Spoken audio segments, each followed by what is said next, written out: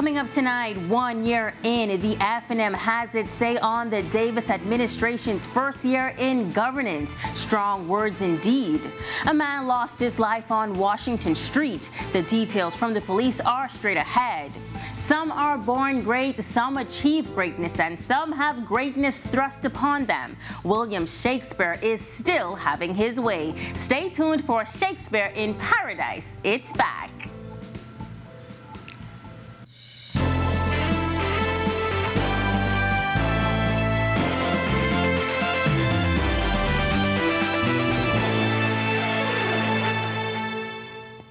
This is our News Weekend edition. Thank you so much for tuning in. I'm Megan Shepard.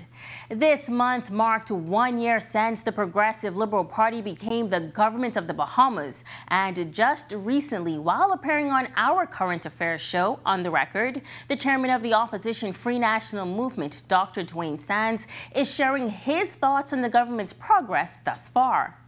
These last 12 months have been singularly uninspiring, underwhelming, lackluster. The new day is certainly not a better day. They have overpromised and they have underdelivered. A recent poll revealing that 64% of respondents approved of the government's first year. However, the party chairman says this administration has yet to tackle any tough challenges. But if you pick every single low-hanging fruit that there is, and if you govern with a wet finger, so I hold up my finger, I see which way the wind is blowing, and then I direct policy that way, I'm able to make a lot of people happy. But this is about governance, and it's time for this administration to get to work. Start to deal with some of the real problems facing real Bahamians every day. One of those challenges, crime. You have crime at an all-time high. We have a record-setting pace of homicides, no holistic plan to deal with it. We have inflation, cost of living that's impacting ordinary citizens every day. And this administration seems paralyzed, unconcerned, unwilling to intervene to help. So yeah, go ahead and pick the low-hanging fruit. It'll be popular until you're faced with a real problem, and they simply haven't been tested. Another hot-button issue, the Davis administration's travel. Dr. Sands says while he understands that foreign policy agenda further advances the interests of the Bahamas, domestic issues must not be neglected. The Honorable Prime Minister is a distracted Prime Minister.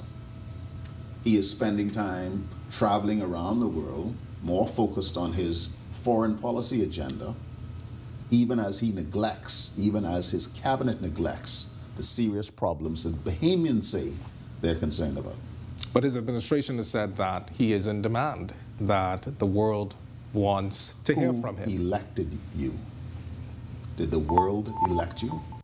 A man is dead following a police-involved shooting yesterday. According to reports, the man was fatally shot by police after he produced a firearm and engaged officers. This incident unfolding shortly after 3 p.m. when officers responded to calls of an armed robbery in the Robinson Road area. Police press liaison officer Chief Superintendent Chrislyn Skipping says as officers grew closer to Miami Street, they observed a vehicle fitting the description that was allegedly involved in the incident with 2 male occupants. Officers attempted to stop the vehicle. However, the vehicle sped off. One of the males in the vehicle exited the vehicle. He engaged police officers and he was fatally wounded. Now, while on scene, she says officers recovered from the deceased a firearm, a quantity of ammunition, and a substantial amount of cash believed to be taken during the armed robbery. At this time, I would wish to speak to those persons who seem to want to engage in lawless behavior in our country. The police will remain firm, we will be resolute, and we will continue to preserve this country for the good citizens of it. Those persons who seek to engage in criminal activity, those who seek to engage the police will protect the good citizens, and the police officers will protect themselves as they too have families that they have to go home to. Investigations into this matter are being led by His Majesty Coroner. King's Counsel Muriel DeSille, representing Long Island Member of Parliament Adrian Gibson in his corruption trial, has objected to Justice Cheryl Grant Bethel being assigned to the case. Instead, Justice Bernard Turner, whose intention was to assign Bethel Grant, has taken on the case himself for trial. The Long Island MP is one step closer to standing trial on accusations of corruption while serving as the executive chairman of the Water and Sewerage Corporation. Gibson, a sitting Free National Movement MP, is accused of conspiring with others to financially benefit from contracts awarded by the corporation between 2018 and 2021. DeSille didn't give any reasons for his objection to the assignment, but simply said, "I would prefer another court." As a result, Justice Turner will hear arguments in chambers on Monday, September 26. A man who allegedly raped a woman who was drunk and high after a night of partying shed tears of joy Friday after a jury acquitted him following a trial before Justice Gregory Hilton. 55-year-old UL Major was accused of raping the woman on February 14, 2019. Major denied the rape charge but told police that they had consensual sex. After 2 hours of deliberation, the jury of 7 women and 2 men found Major not guilty by a decision of 6-3. Despite the acquittal, Major remains in custody for a pending rape case. Myra Russell represented Major. Raquel Wims and Janessa Murray prosecuted. Discussions surrounding a new draft legislation that, if passed, will now outlaw marital rape. Earlier this month, a symposium for sexual offenses legislation saw the participation of politicians, faith leaders, and other stakeholders who met to discuss legislative changes that could lead to the criminalization of marital rape. Since that meeting, Social Services Minister Obi Wilshcombe says debate continues. We're in a democracy. In a democracy, you will have those who support, those who don't. We put out proposed legislation to have feedback, deliberately so to have feedback, and then we'll make a decision as we move on. But at the present time, the debate continues. Wilshcombe also expressing satisfaction with the outcome from those who participated in the symposium. They spoke openly, they stated their positions, made it very clear. So that's what democracy is all about, and that's what we're trying to do. We're trying to forge ahead with the intellectual discussions in our country to ensure that we could have discussions, not to have the negativity that's thrown in your face all the time. But let's have a discussion. Let's have the pro, let's have the con.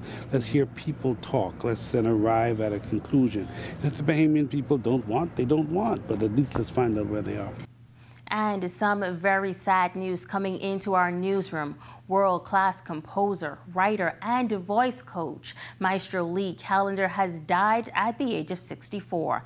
Callender, the grandson of composer of our national anthem, the late Timothy Gibson, was the husband of Bahamian opera singer Joanne DeVoe Callender, niece of world-renowned pianist George "God Bless" Moxie.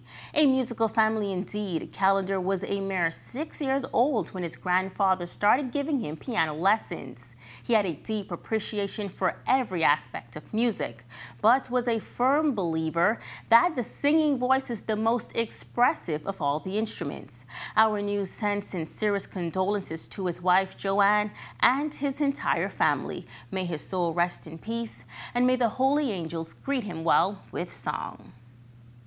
And still to come on our news, the Life for Key Foundation is pitching in a big way.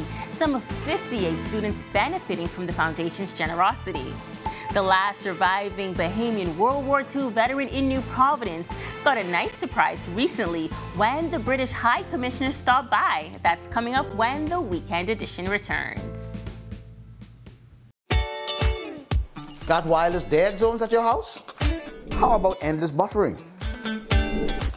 Will you put the Wi-Fi password again? This is Aero. Aero is not just any Wi-Fi router. Rev customers get the first Wi-Fi system that covers every inch of your beautiful home, improving home coverage, higher speeds, high performance, and connectivity for up to 75 simultaneous devices. Aero. So while you're streaming your favorite show on HBO Max, Aero with Rev gives you the freedom to stay connected while you work, learn, and play at home. Never think about Wi-Fi again with Aero from Rev. Visit rev.bs/aero or call 601-8992 to make your Wi-Fi wishes come true.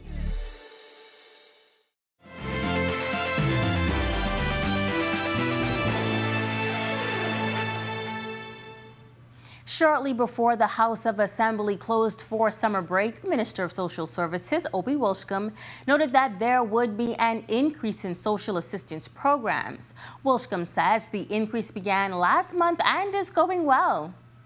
It's 10% across the board for all assistance, whether it's food, whether it's shelter, whether it's health, whether it's a burial. We're providing assistance across the board. It's going well, but more is still needed. No matter how much you do, there's more that we must find, and we must reach out always, and that is why partnerships are important. Partnerships, not the talk, not the promises, but the delivery. 58 students have gotten much needed assistance for the 2022-2023 academic school year from the Life for Key Foundation Scholarship Program. The executive director telling us they received a record number of applications for STEM programs. Executive Director of the Life for Key Foundations, Nicola Virgil Roll, says many of the students are first-generation college students. They can see and dream about going to college and then have the financial resources to pay for that. So over the years, we talked to many of our students who are so grateful and want to give back. The parents as well know that a heavy financial burden has been lifted. Our scholarships on average range about $15,000, and we do have some as high as $30,000. Virgil Roll says they also have a program called Focus, which is an 8-year enrichment program for students in public schools. And we support on any year 250 young people who stay with us for 8 years, and they receive 45 days of extra academic support and emotional social support as well to help them become the first in their families to go to college. 13 students are from New Providence, 11 from Grand Bahama, and 1 is from Abaco. The effects of Hurricane Dorian and the COVID-19 pandemic has disrupted the lives of many students, a factor when it comes to selecting their future areas of study and career paths. They looked at areas around environment and all of the things to do with really marine life, preserving the environment, and they wanted to give back in that way, so they chose areas to study that were in those areas. The executive director is also extending her appreciation to donors. Virgil Roll says they truly stepped up for the community post-Hurricane Dorian and then the pandemic. We were able to assist with food relief during the COVID-19 pandemic, and just before that, of course, was Hurricane Dorian. And so again, our donors really came through and supported and said, how can we help? The application process reopens in February 2023. Reporting for Our News, I'm Megan Shepard. FTX Digital donating 100 laptops to the Ministry of Education. The laptops will be given to teachers across the country. The donation comes following a pledge 1 year ago by FTX to donate some 300 laptops to help develop the country's education system.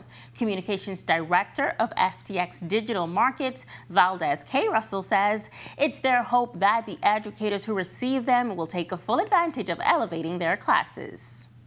And engagement with the young men and women who will lead our country in significant ways. We recognize that without the tools and resources to equip individuals to succeed, they will struggle.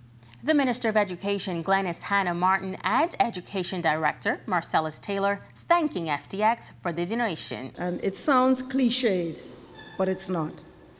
Particularly in the field of education, which is the enterprise that guarantees for us, as best as possible, a prosperous, peaceful nation. I know that FTX is headquartered in the Bahamas, and I am very grateful that they have understood the importance of sharing in the village, in the development of the nation as a whole. Thanks to FTX for being a responsible corporate citizen, for identifying a gap that we have. With When our news comes back from the break, the Falcons Boys Club is flying high in Grand Bahama. The details are straight ahead on how the police are helping out. And the stroke of death is as a lover's pinch, which hurts and is desired. Woo, that's hot. Almost as hot as Shakespeare in Paradise. We have the details when the weekend edition returns. Got wireless dead zones at your house? How about endless buffering? Where you put the Wi-Fi password again? This is Aero. Aero is not just a new Wi-Fi router. Rev customers get the first Wi-Fi system that covers every inch of your beautiful home, improving home coverage, higher speeds, high performance, and connectivity for up to 75 simultaneous devices. Aero. So while you're streaming your favorite show on HBO Max, Aero with Rev gives you the freedom to stay connected while you work, learn, and play at home. Never think about Wi-Fi again with Aero from Rev. Visit rev.bs/Aero or call 601-8992 to make your Wi-Fi wishes come true.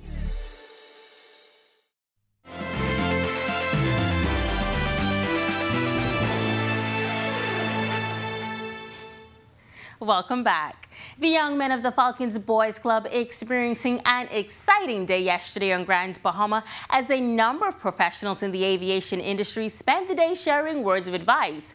Over at the Champ Center, Assistant Superintendent of Police Nicola Sayers telling the group that the Royal Bahamas Police Force has a special department called the Air Wing.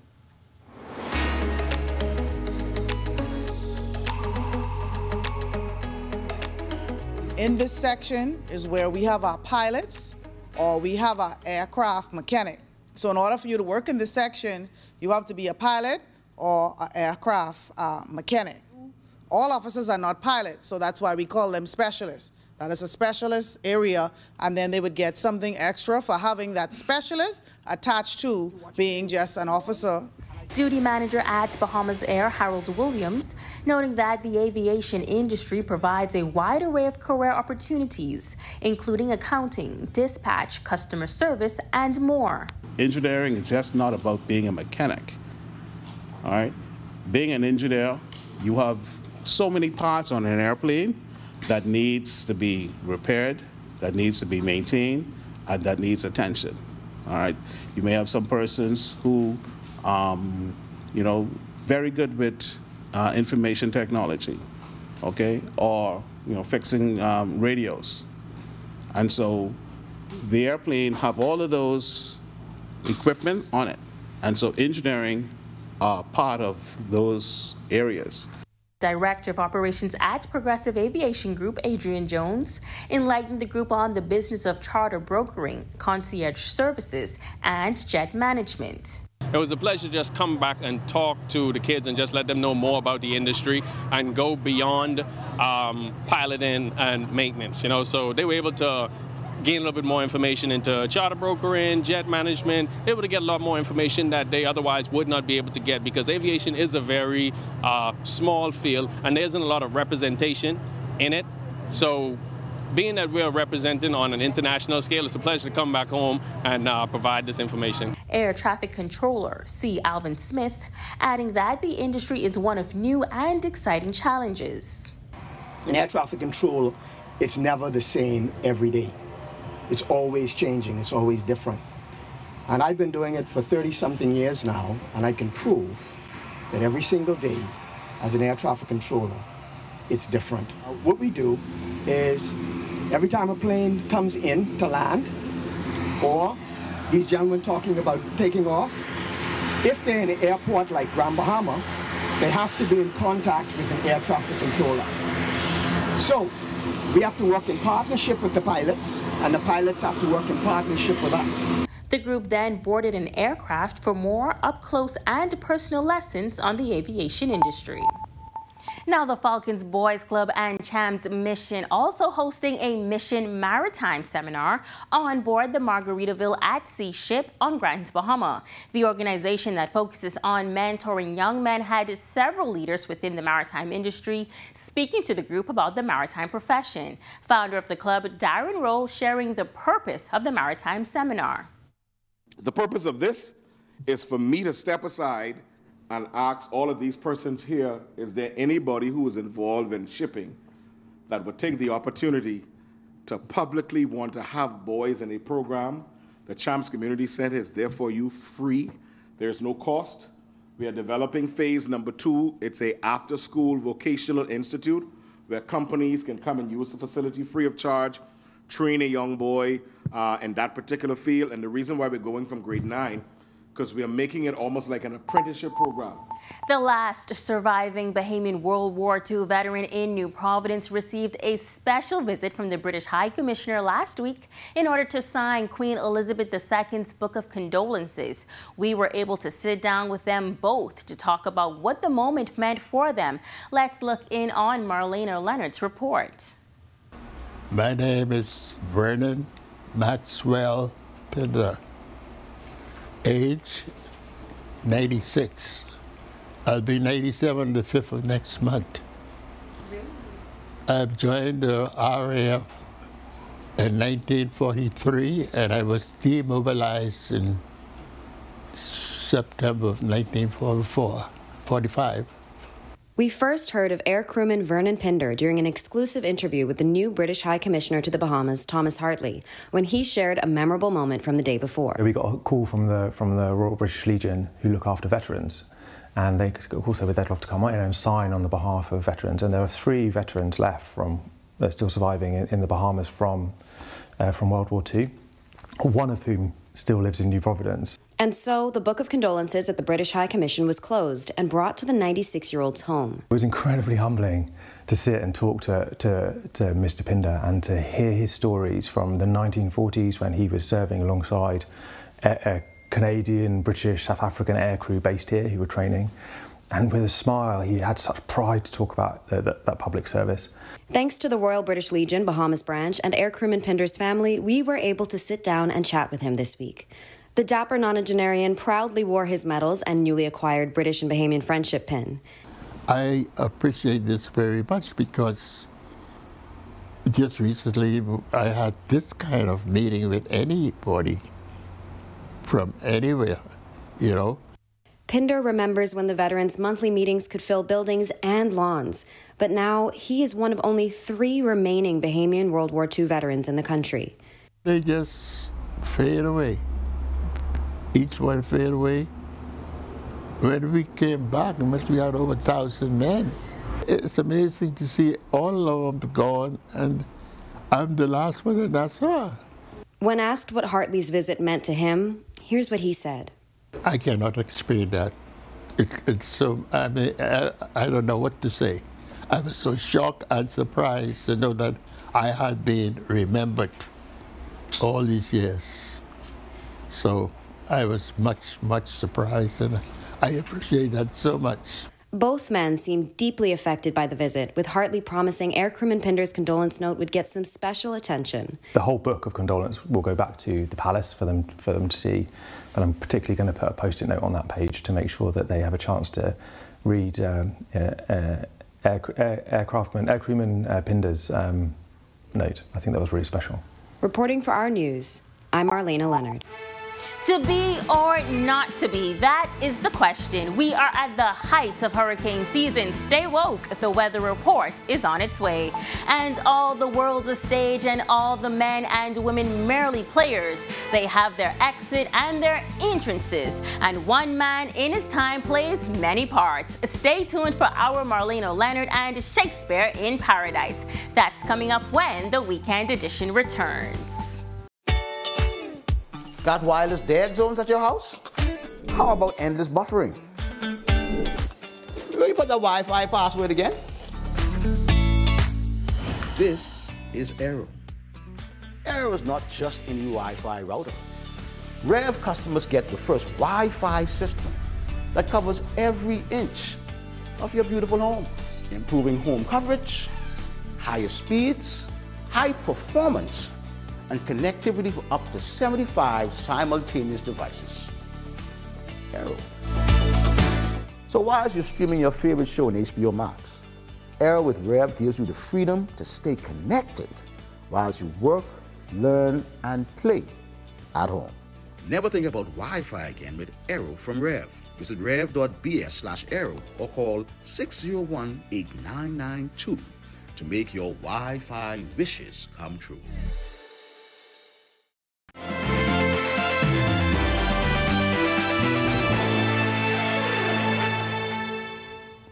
The tropics are stirring up something out there. We are in the peak of hurricane season, so let's keep an eye out for weather systems. In the meantime, let's take a look at the forecast over the next few days.